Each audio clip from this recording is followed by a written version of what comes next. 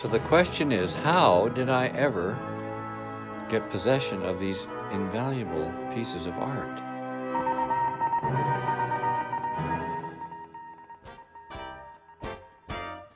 And to understand these paintings, you have to take a look at Paris in the 1920s.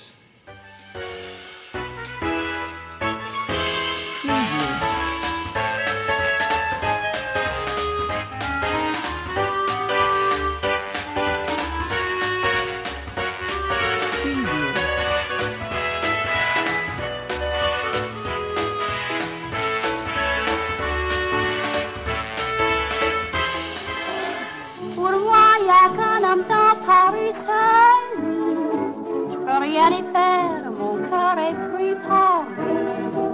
Je crois j'en perds la tête, il est si bête qu'il ne l'a pas compris.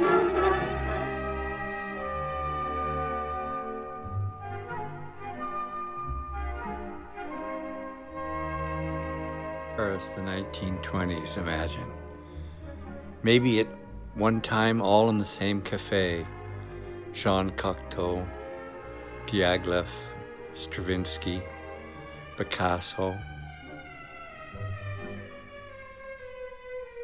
So one of my teachers, Bentley Stone, was Ruth Page's partner, and she had studied with Adolphe Bohm. So Diaghilev and Chicago and Paris were all intertwined. Ballet Russe often came to Chicago and shared the same studios as my master.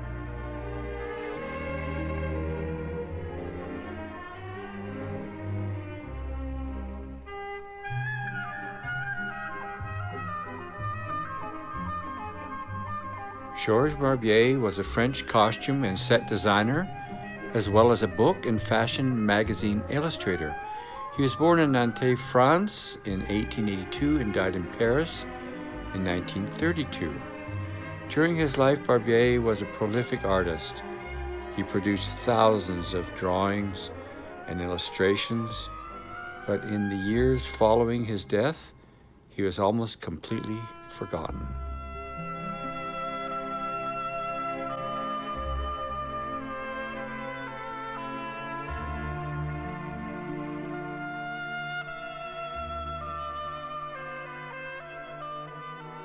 Bentley somehow acquired these paintings, never told me how. And the rest of the story involves a dinner party. Crazy.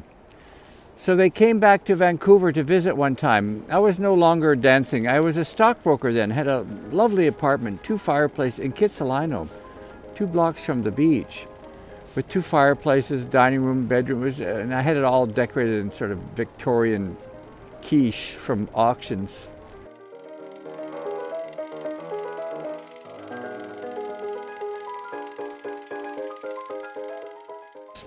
So that's what I served them.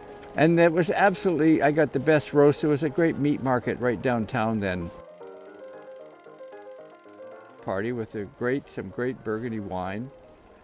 And when they went back to Chicago, they mailed me these paintings. They were a gift. Just like that. And they'll always be a gift. They'll never be sold. Boston Museum of Art was after them for a while. They're quite collectible. Anyway, I love them. And they have a certain magic. And the reason to me that they're so magical, if you think the hands that created this, that touched this, probably also touched Nijinsky's body if he designed costumes for fittings. Pavlova may have seen these.